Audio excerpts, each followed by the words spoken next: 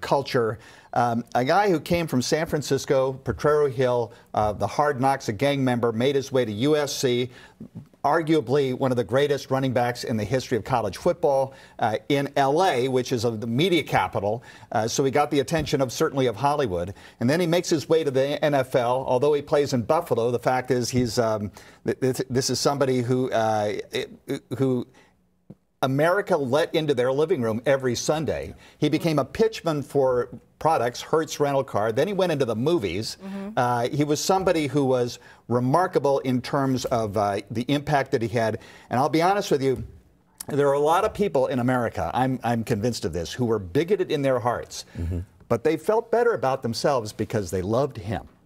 There's research to show that O.J. Simpson tested colorless, that people did not see him, white people did not see him as a black man. And, you know, one of the odd things about this trial, when he was accused of murder, double murder, was that the jury essentially came in with a not guilty verdict, in large measure because they thought the LAPD had framed him. Oddly enough, if you go into the department, if you understand how the LAPD operates, the rank and file officers loved the guy. He did fundraisers for the LAPD. They let him off the hook on multiple occasions when he was called to they were called to his home after beating Nicole Simpson. So he was a complex figure. Very, very polarizing in so many respects. That's what I was going to say. So I wasn't living here yet. I was still in Denver covering this story at the NBC affiliate there in Denver at KUSA. But I remember the newsroom being on opposite sides, family members being on opposite sides. Everybody took a side, and it was just very emotional from the beginning, from the accusations through the trial. It was so emotional for people. Right. There's no better example of that than when the verdict was read. Because when the verdict was read, if you were in one neighborhood of Los Angeles or in the country, and it was not guilty, they cheered. I remember being right outside the courthouse, or at the time, the criminal courts building. The street was blocked off. Thousands of people on the street. When they read not guilty, an entire cheer went up. It was like a football stadium going up. If you were with a group of white people, they had the complete opposite reaction. It showed the disparity in justice in America between whites and blacks, and that was fundamental to this entire case. What was it about O.J. Simpson? Because you talked about his ability to penetrate different facets of society, especially white culture. What was it about him as a person that's allowed him to get in, if you will? Well, it's interesting. Good point. He was a charismatic guy. He was somebody who... when he was at SC, he started making friends not just on campus but off campus, and you know, frankly, a lot of his friends, his closest friends, were white, and he was the kind of person who had a personality that I think made people feel very comfortable around him. I mean, he had some very strong, very loyal friends. You know, Robert Kardashian. You know, one of them, for example. A lot of his friends in Hollywood were you know, high-ranking members of the media community, and I think in part because he, you know, I talked with him on several occasions. I talked with him during the civil trial. And you know, during the civil trial, he'd come out because you're not in custody, and he talked to reporters, and you know, and you realized very quickly, okay, this guy, I can see why people like him. Really quickly, because I want to hit on this because I'm so fascinated by it. Being a black man and watching this trial and the support of the black community, did he not get that backlash from the black community because he was so in with white society? Well, it's interesting. Remember where LA was at the time. We had just come out of Rodney King. There was a tremendous amount of distrust with the LAPD. There was distrust with the system. A lot of people don't point out to the fact that prior to Rodney King, there was a case of a Latasha Harlins.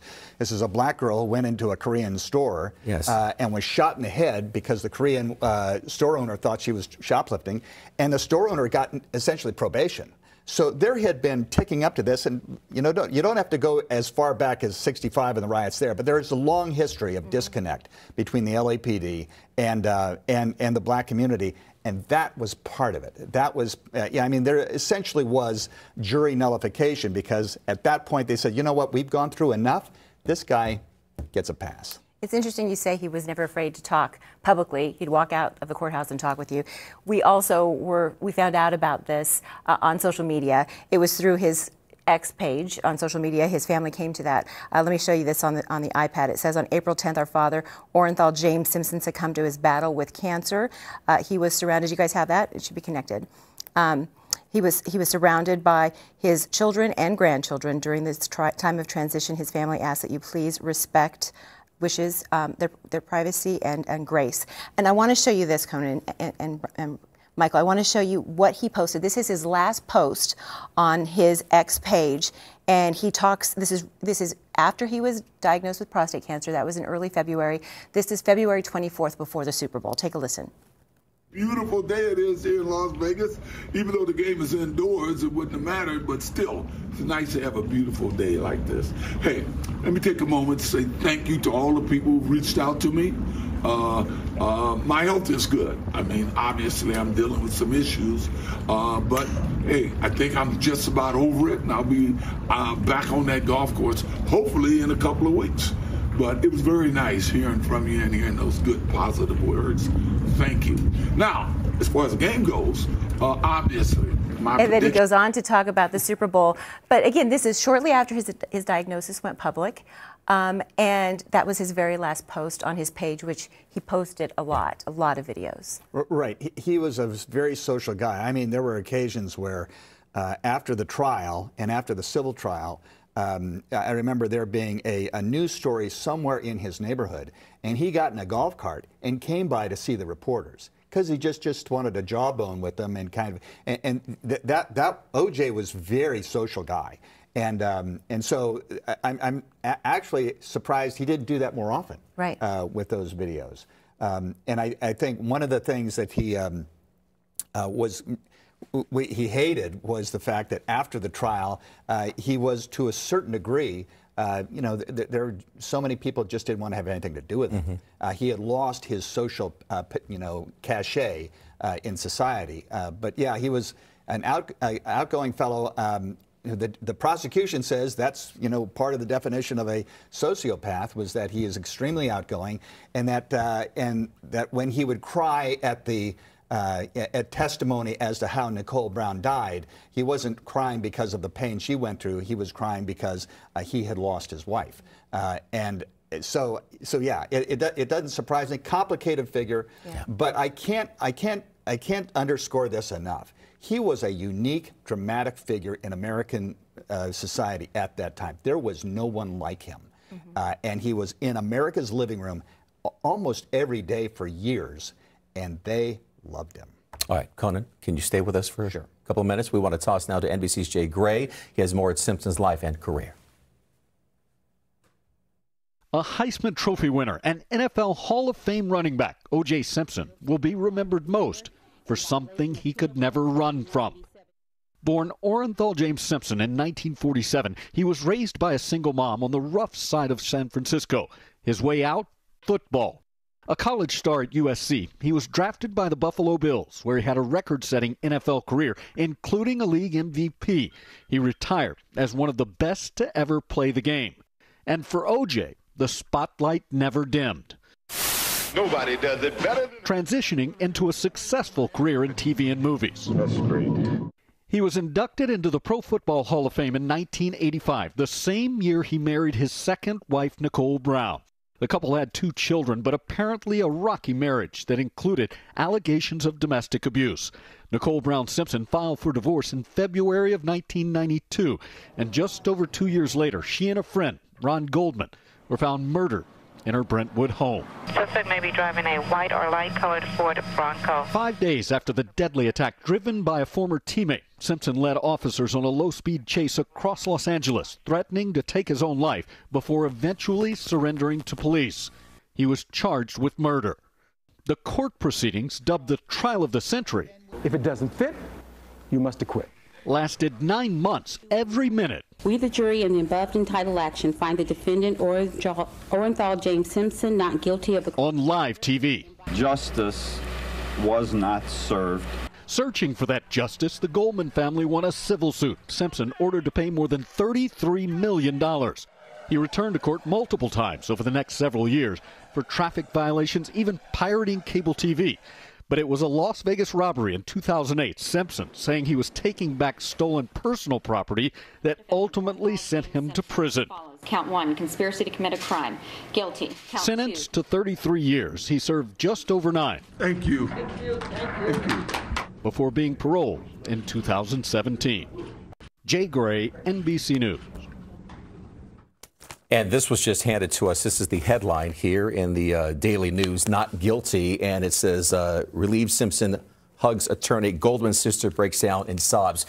And Conan, two different sides of this, obviously, the verdict and the trial. And if you asked anybody their feelings about the news here today with his passing at 76 years old, you're going to get different reactions from folks. You certainly depending are. on what side of the trial you sit on. You know, I've already heard them. I've already heard them. Some very sympathetic. This is a guy who came from a very difficult upbringing and made his way in life, and was framed by a racist police department. To those who say, listen, it's about time, and that what is lost here is the death of Ron Goldman and Nicole Brown Simpson, and the horror that the Goldman family have had to live through for decades now. Right, and feeling like they've never gotten justice for what happened here. We did reach out to Fred Goldman, and he did give us a comment this morning. Here's what he says to us. He says, the only thing I have to say is it's just further reminder of Ron being gone. We have this on the iPad, of Ron being gone all of these years. It's no great loss to the world. It's a further reminder of Ron's being gone. So you know that this family knew this would come at some point, but they've gone through so much, so publicly. Their lives are never the same, and you can only imagine what they're thinking today. Right, and Kim Goldman, the little sister who I got to know a little bit during the trial, your heart goes out for them. And yeah, there was, we were wall-to-wall coverage on this for weeks and weeks. We at KNBC did a special show for CNBC and the network every half hour, every day for a half hour. And although there was a tremendous amount of attention, you could not lose sight of the fact it was a depressing story on every level. Not only were there people who had died a horrible death, but it also showed you how disconnected society was when it came to justice. And again, this cross-pollination of media and race and justice and celebrity, we really, yeah, there's several other cases that have been called the trial of the century. This one really was, because there had never been this confluence of these elements all at once, and he was at the center of it. So many layers to this. A lot. You just laid them all out there for us. Wow. A lot. Retired NBC4 News reporter Patrick Healy covered O.J. Simpson for decades. He joins us now live. Talk us through your coverage of the murders, the trial. You covered it every single day for weeks. What were some of the most shocking moments, and what is your feeling today?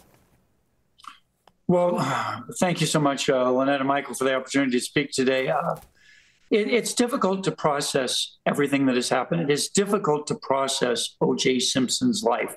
As Conan touched on, there were so many extremes, from extreme highs to extreme horror. And this all happened during the course of one lifetime that, again, as Conan observed, we in America watched on almost a daily basis. The trial was akin to that. It lasted 9 months, and talk about living a trial. The jurors were sequestered, meaning they went to a hotel room every night after they heard the testimony. And of course, they were not allowed to discuss the case with each other. Jurors are not allowed to do that until after the case goes to the jury and they can begin deliberations.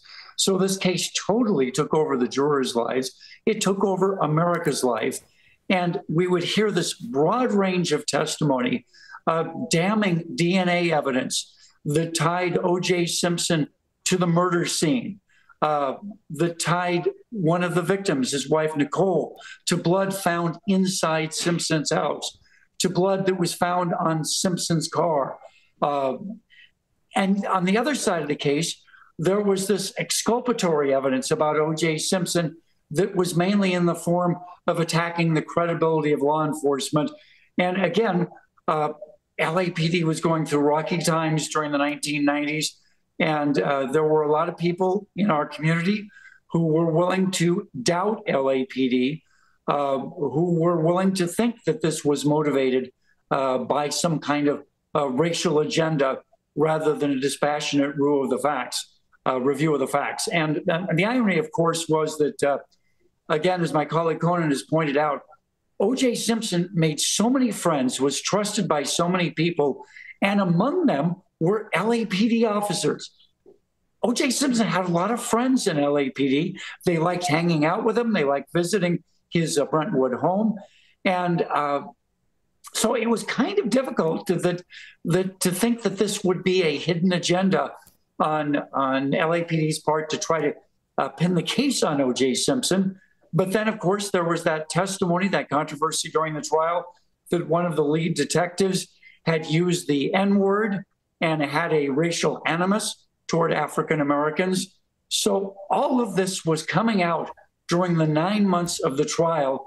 And for many people, they fell back on what their gut told them, whether O.J. Simpson was a good guy who could not possibly have done this, or whether, looking at the cold, hard evidence, it was a clear case of gee, I'm blanking on the term I want, but there was no direct testimony. Nobody witnessed this crime. There was no description that the murder weapons were never found. There was some question of what became of them. So this was a case of, all right, I thought of the word, circumstantial evidence. And people disagreed diametrically whether that circumstantial evidence should hold the day, carry the case. And in the end, of course, it did not. Patrick, your coverage continued through the civil trial as well. How did the tone of that case change? Well, of course, civil trials are very different. The standard is different. It does not have to be beyond a reasonable doubt. It merely has to be a preponderance of the evidence. And in that arena, facing the facts, O.J. Simpson did not have a chance. And the jury did find against him. But interestingly, Simpson maintained his poise, maintained some semblance of control during the course of that trial. But all the while, he and his attorneys were talking about how they were going to try to delay and avoid paying the judgment. And there was a major controversy that dragged on for years and years, for example, about O.J. Simpson's NFL pension from his professional football playing days. And that pension money was protected. And he went to the mat over that so that the Brown family and the Goldman family could not access that money. Could I make this one point? Yeah. Patrick, Conan, great to see you. We should point out that the criminal trial was downtown. Mm-hmm. Much different jury pool. The civil trial was in Santa Monica.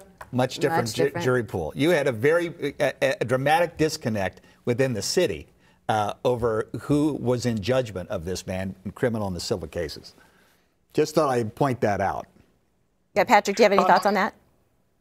An incredibly telling point on Conan's part.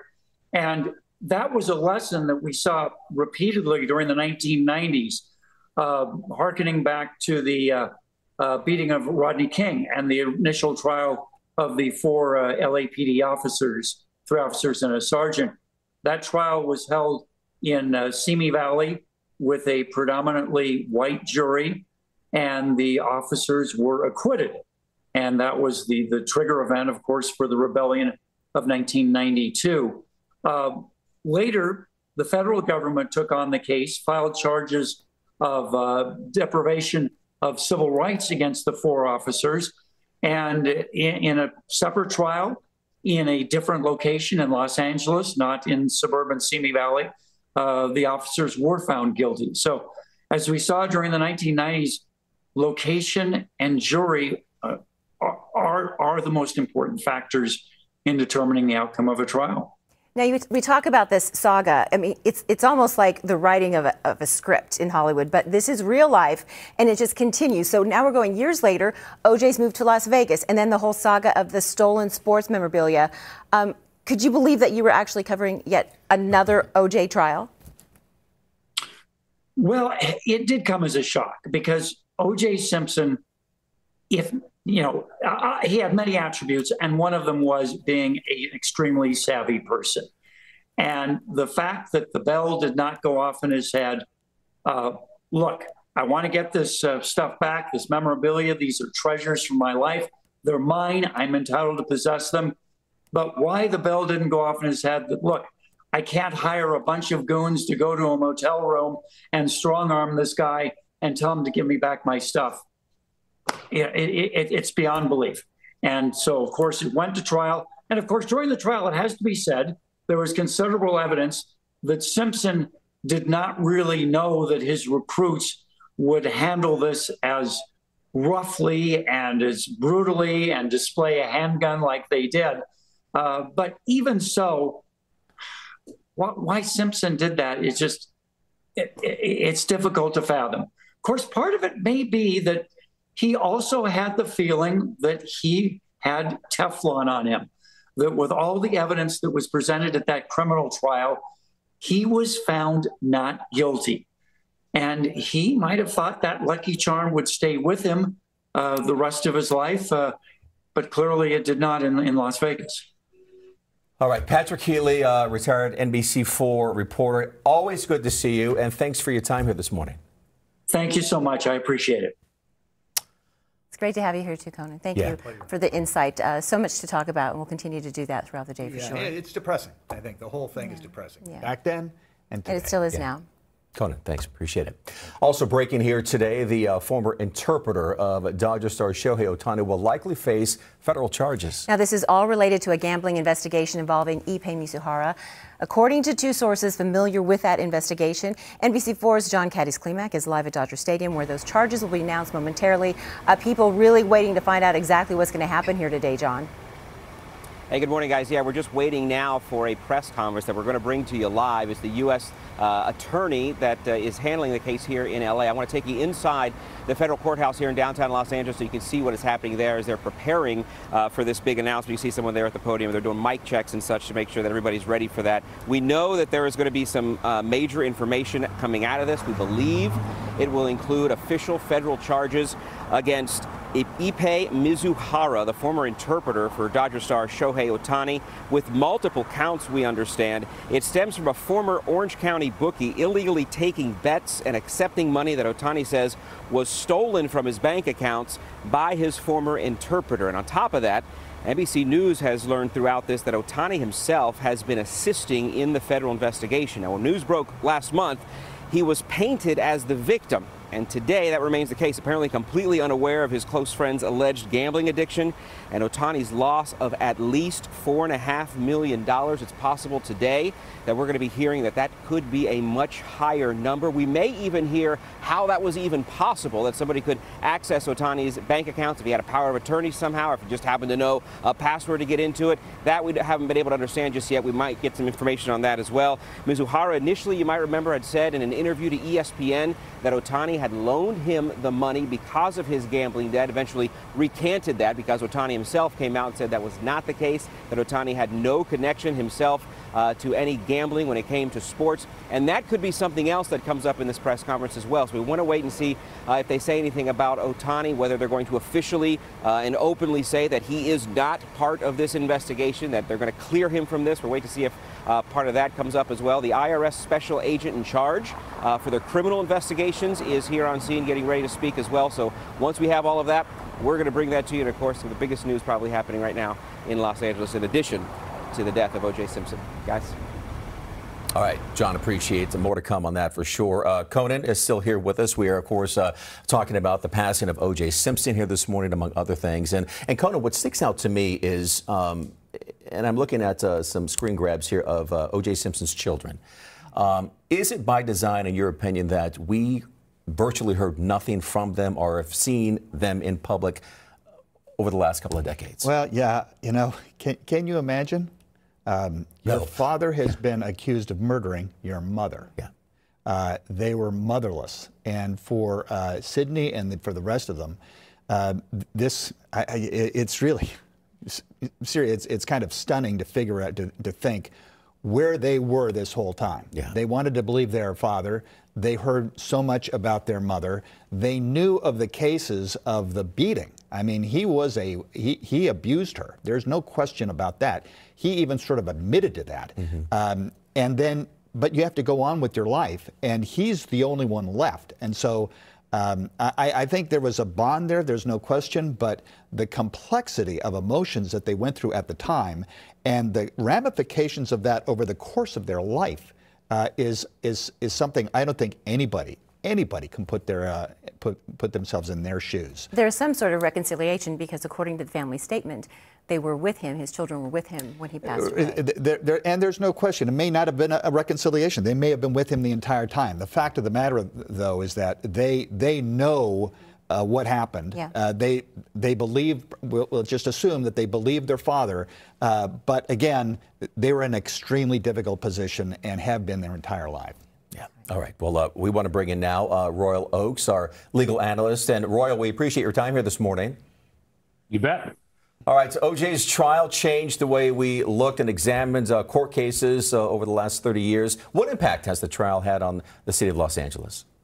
Well, it's just so amazing. You're tempted to think about how astounding the situation was at the time. The national attention span was just stretched to the snapping point, but it didn't snap. We had a 9-month trial, and you do radio talk shows, 3 hours, nothing but calls about O.J. Simpson, and race and sex and celebrity and sports. It had all those things, but for a lasting impact, I think 3 things. Number one, cameras in the courtroom. It was very difficult to convince Judge Ito to keep the cameras. He once brought us in, the lawyers for the media, and he pointed to 20 boxes filled with letters from all over the world saying, pull the plug on the cameras, they're showboating, this is a media circus. And we made the pitch that the First Amendment, that sunlight is the best disinfectant, and people are entitled to see the judicial system at work. And so it worked there. The cameras rolled. But after that, it's been very difficult. A lot of judges are reluctant to do that. And that's a shame because we are entitled to see what's going on in the courtroom. Number 2, nullification. So the classic deal is, the stoner's on the jury, and he's not about to vote to convict the guy because the guy was possessing marijuana. And yet the guy on the jury promises, yes, I'll abide by the law, but then he doesn't. Well, in a different context, if you sincerely believe the criminal justice system is racist, then it's okay to vote against the cops and in favor of a black man accused of killing 2 people. I mean, for a jury to listen to this stuff, incredibly complex for 9 months, and then take essentially an hour or so to deliberate between electing a foreman and ordering a ham sandwich. There was about an hour of deliberation, and people were shocked by that. And so that's something that persists to today. Are we really comfortable with the criminal justice system, or do we have to do something dramatic to fight back against alleged racists? And then the final issue is celebrity justice. I mean, a lot of people think because O.J. was so charismatic and so famous and so wealthy, and he had the dream team, Alan Dershowitz and Johnny Cochran and the rest, is it really fair? And then the flip side of that is in Las Vegas. He spent 9 years in prison for something that probably would have been a slap on the wrist if he had not been O.J. Simpson. Most people saw this as a do-over. They couldn't believe it. O.J. Simpson in trouble again to the point where he could spend decades behind bars. Fortunately for him, it wasn't 33 years, it was 9 years. But it just shows that this syndrome of celebrity justice, you never know who it's going to help and who it's going to hurt. Royal, in hindsight now, as we're looking back at all of this history and all of these layers, what do you think O.J. Simpson will be remembered for in terms of the legal sense? What do you think will be the one thing people will think about when they hear his name? The phrase, they framed a guilty man, comes to mind. I think most people are going to say, no brainer, he was a double murderer. They're also going to say, Mark Furman, using the N-word with the screenwriter from North Carolina, he's a racist. He's the guy that finds the bloody glove behind O.J. Simpson's property there. And so, there are 2 ways to look at it.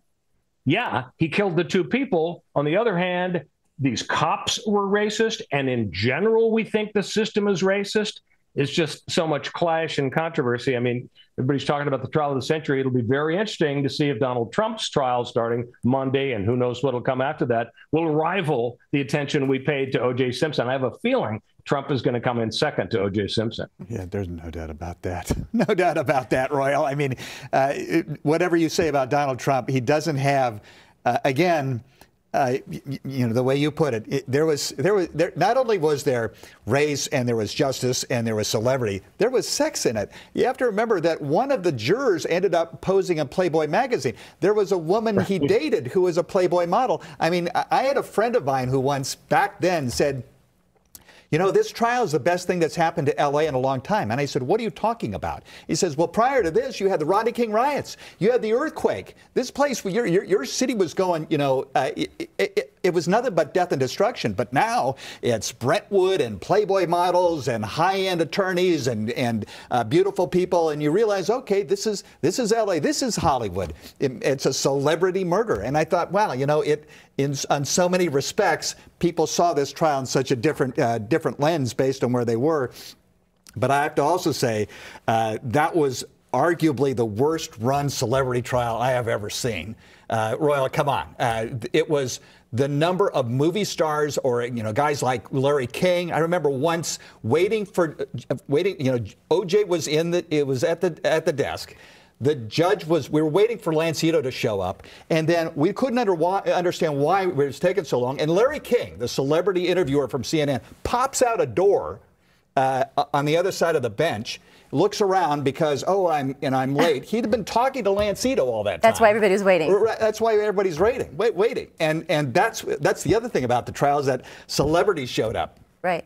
And Lancito, God bless him, you know, he's an able jurist, but I think he was overwhelmed by the celebrity aspect of this. Really quickly, can you talk about all the stuff that wasn't put into evidence? Because I think it's really fascinating. All the things we know about, but the jurors never heard. Well, I mean, I don't believe they heard from, as you pointed out earlier, what we thought was a suicide note. Robert Kardashian reads this note that sounds like, you know, he's a fugitive from justice at the time, and I thought it was, okay, he's about to commit suicide, blaming the media. They didn't hear about that.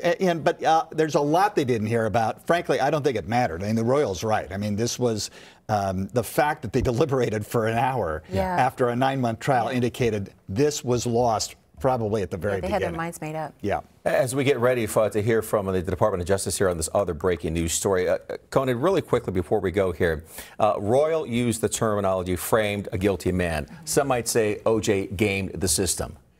Well, some also would say that this was the culmination of years of discriminatory police practices by the LAPD. Okay. And I believe the department, there is plenty of reason to believe the department today is vastly different from what we saw in the Daryl Gates era. But all that happened in that trial didn't happen just during that trial. Right. It was set up by years. You can go back to the '65 riots and before that, of a disconnect, a deep disconnect within the black community. And although O.J. Simpson wasn't really considered a member of the black community, he was very much not interested in that. And by all estimation, they said this was our guy, and they had a very good reason for that. All right, thank you for that. Well, we're going to move on to our other big story here this morning. Right now, federal authorities are announcing charges against Dodgers star Shohei Ohtani's former interpreter, E.P. Mitsuhara. This is a connection with a gambling investigation tied to the investigation of a former Orange County bookie. Let's listen in. Hatcher and Special Agent in Charge Eddie Wang of Homeland Security Investigations. We are here to announce today the filing of a federal criminal complaint against Ippei Mizuhara, a person who until recently was employed as a translator for professional baseball player Shohei Ohtani. The federal complaint filed just a few minutes ago charges Mitsuhara with bank fraud for allegedly stealing more than $16 million from Mr. Ohtani. According to the complaint, Mr. Mitsuhara stole this money largely to finance his voracious appetite for illegal sports betting. Our investigation revealed that Mitsuhara, a Japanese language interpreter, began working as a translator for Mr. Ohtani when he first came to the United States to begin playing professional baseball. Mr. Mitsuhara had first met Mr. Ohtani in 2013, so the two knew each other. Mr. Ohtani did not speak or understand English, while Mr. Mitsuhara knew English and was familiar with the United States. As such, Mr. Mizuhara not only translated for Mr. Otani, but also acted as his de facto manager. In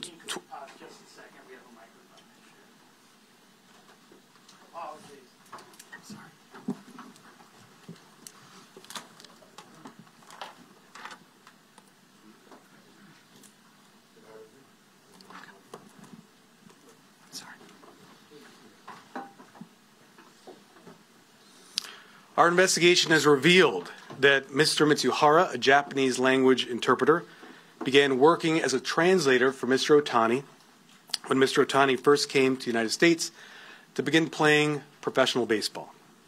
Mr. Mitsuhara had first met Mr. Otani in 2013, so the two men knew each other. Mr. Otani did not speak or understand English, while Mr. Mitsuhara knew English and was familiar with the United States. As a result, Mr. Mitsuhara acted as Mr. Otani's de facto manager.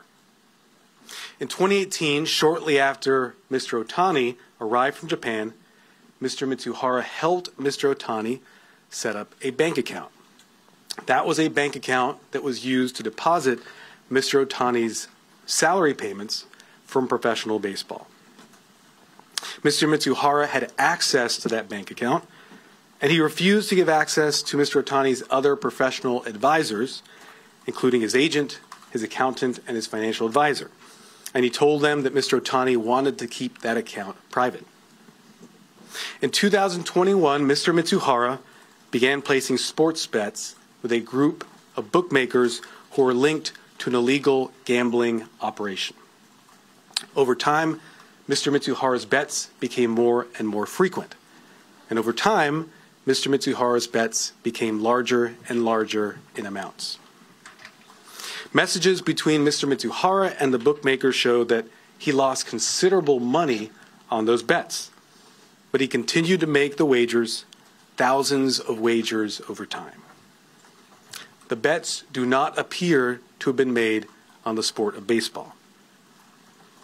At the same time he started placing the bets with bookmakers, Mr. Mitsuhara began using Mr. Otani's account to make payments for the bank account. Mr. Mitsuhara had helped set up the account, so he's familiar with it, and he used that familiarity to access the account. The evidence we've gathered over the past few weeks has demonstrated that in total, Mr. Mitsuhara stole over $16 million from Mr. Otani's account in order to pay for these illegal sports bets. Phone and bank records show that Mr. Mitsuhara appears to have accessed Mr. Otani's bank account online. What is more, Mr. Mitsuhara lied to the bank to access the account. For instance, we've obtained recordings of telephone calls in which Mitsuhara spoke with bank employees, lied to them about being Mr. Otani, gave personal biographical information for Mr. Otani in order to impersonate him, and thereby convinced the bank to approve large wire transfers of large amounts of money to the bookmakers. I want to emphasize this point. Mr. Otani is considered a victim in this case. There is no evidence to indicate that Mr. Otani authorized the over $16 million of transfers from his account to the bookmakers. Mr. Otani has stated that he did not authorize these transfers, that he did not grant Mitsuhara access to his account. But on top of that, we reviewed both Mitsuhara's and Mr. Otani's phones and their communications over time, over several years, thousands of communications reviewed by a Japanese linguist. And that review has demonstrated no discussion of betting, wagers, or authorization for transfers to bookmakers. Furthermore, there would have been no reason for Mr. Mitsuhara to impersonate Mr. Otani in calls with the bank if these transfers had been authorized. Also, when Mr. Mitsuhara would occasionally win on his sports bets, the winnings were not deposited in Mr. Otani's bank account, but rather in Mr. Mitsuhara's personal bank account. Finally, in a text message with one of the bookmakers, which is detailed in the complaint which is available to you, Mr. Mitsuhara admitted to the bookmaker to stealing from Mr. Otani. Let me summarize. Our investigation has revealed that due to the position of trust he occupied with Mr. Otani, Mr. Mitsuhara had unique access to Mr. Otani's finances. Mr. Mitsuhara used and abused that position of trust in order to take advantage of Mr. Otani. Mr. Mitsuhara used and abused that position of trust in order to plunder Mr. Otani's bank account to the tune of over $16 million. And Mr. Mitsuhara did all this to feed his insatiable appetite for illegal sports betting.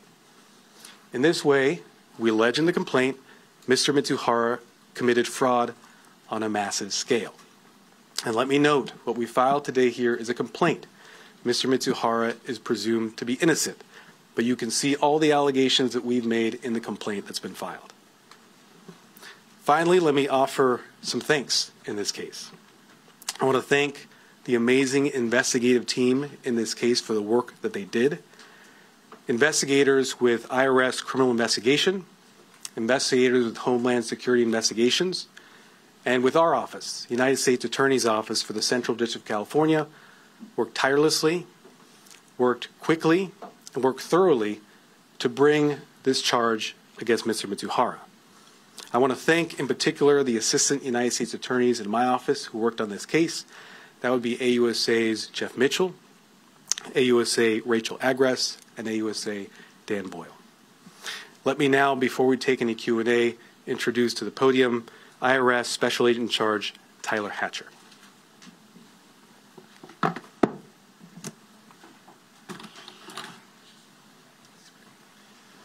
Good morning. Thanks, Martine. As you've heard, my name is Tyler Hatcher. I'm the Special Agent in Charge for IRS Criminal Investigation here in the Los Angeles Field Office. We often get asked, why is IRS involved in these kind of cases? And IRS Criminal Investigation Special Agents are the best in the world at following the money. And I want to give my comments to shed some light on how quickly the federal government, and in particular U.S. Attorney's Office, my office, and HSI marshaled our resources to get a resolution to a victim, and in this case, Mr. Otani. The criminal complaint that was filed today definitively shows that that money, the $16 million that's in question, was in fact stolen. And we want to continue IRS criminal investigations efforts in protecting sports at the highest levels. We have a long history of getting involved in cases dealing with sports at the highest levels, and this is just another great example of the federal government working together for a quick resolution. I'll turn that over to Eddie Wing. Thanks, Tyler. Good morning, everyone. My name is Eddie Wong, and I'm the Special Agent in Charge for Homeland Security Investigations here in Los Angeles. HSI is the principal investigative arm of the Department of Homeland Security, and one of our top priorities is targeting illicit financial activities. As you just heard earlier today, a federal criminal complaint was filed alleging that Mr. Ippei Mizuhara illegally transferred billions of dollars from Mr. Otani's bank account for which he was not authorized to do so. These charges stem from the outstanding work of our special agents assigned to the HSI-led El Camino Real Financial Crimes Task Force, who worked collaboratively with our steadfast partners at the IRS Criminal Investigation and the U.S. Attorney's Office. In particular, I'd like to take a quick second to recognize the outstanding work done by the prosecutors on this case, Assistant U.S. Attorneys Jeff Mitchell, Dan Boyle, and Rachel Agress. Thank you for your work on this matter. Look, there is much work to be done regarding financial crime in the greater Los Angeles metropolitan area, but the El Camino Real Financial Crimes Task Force is up to the challenge, and will continue to diligently target financial crimes like this. Thank you. Try to coordinate Q&A, so show of hands. Oh, get out of here. What started the investigation? What led you to look into this and find Mr. Mizumara? There was an ongoing federal criminal investigation into illegal gambling businesses operating not just in our district but throughout the country, and that investigation ultimately revealed this bank fraud. As you mentioned, this was pretty fast for a federal investigation of this magnitude. What led to such a quick resolution here, and was the popularity of Shohei Ohtani and his reputation, did that factor into wanting to get this resolved? We understood there was a significant amount of public interest in this case. There were a lot of question marks out there in terms of what had occurred. We wanted to get to those questions. I want to emphasize, though, that while we were able to work on this case rapidly, it was a very thorough investigation. You will see in the complaint review of thousands of communications, review of bank records, review of phone records, interviews that were done with several individuals related to this. So a very thorough investigation was done. If I could ask a quick follow-up. You said earlier that you don't believe that the bets were made on baseball. How certain are you of that at this moment? Based on the review that we have done, and it is, as I mentioned, a very thorough review, we do not believe any bets were made on baseball games. Yes? Given all the evidence that you just laid out, what kind of penalty or punishment do you think Mr. Mizuhara could be facing? And does Mr. Ohtani have any chance of ever recouping any of that money that's been lost, stolen? Mr. Mitsuhara faces a charge of bank fraud. Bank fraud carries a statutory maximum penalty of 30 years imprisonment. But the ultimate sentence that he would receive, if convicted, would be based on a determination by the judge. The judge considers all the factors, all the background to come up with the appropriate sentence. That is for the court to decide. We will provide all the facts to make sure the court is fully informed in making that decision. Can you talk about the degree to which Mr. Ohtani cooperated with the investigation and what that involved? Mr. Ohtani, as I mentioned, has been established as a victim in this case. I want to be clear that Mr. Ohtani has cooperated fully and completely in this investigation.